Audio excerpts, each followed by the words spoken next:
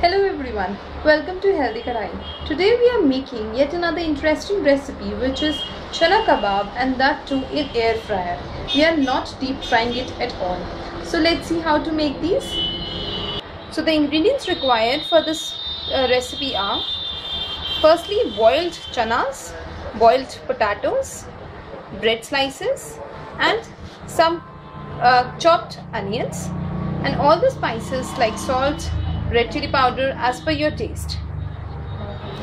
So as you can see, we have just mashed all the ingredients together and we have made a nice paste form material.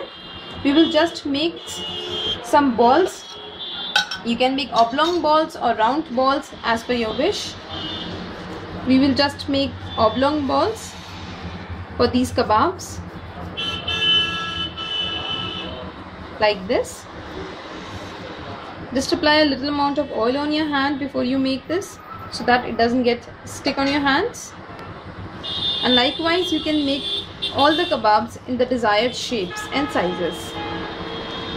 So we have just preheated the air fryer, and now we are just placing all the kebabs onto our compartment, and we will just put these for air frying for at least 10 minutes. So your Chana Dal Cutlet fried in an air fryer is absolutely ready to serve.